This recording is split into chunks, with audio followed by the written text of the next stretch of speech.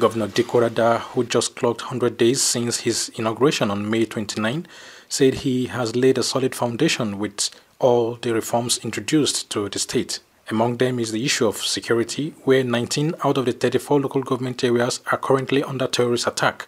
The government approved 7 billion naira for the procurement of new armored personnel carriers and other sophisticated equipment.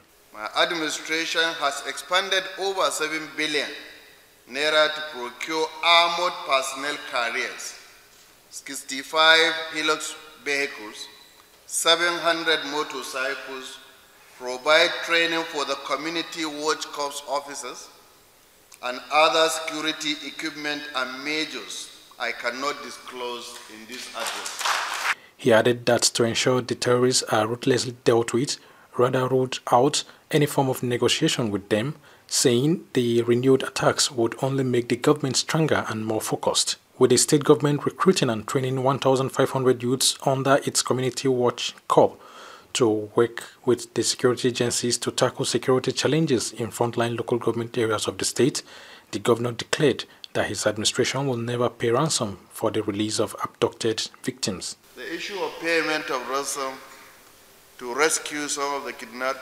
victims is out of question for the government of Katsina State. Because if we start to pay ransom, we don't know how many people will be kidnapped, maybe including you. They will all kidnap all of us because the state will pay ransom for. As part of efforts to make security his administration's top priority, the creation of the Ministry of Internal Security and Katsina State Community Watch Corps was the beginning of the end to terrorism in the state.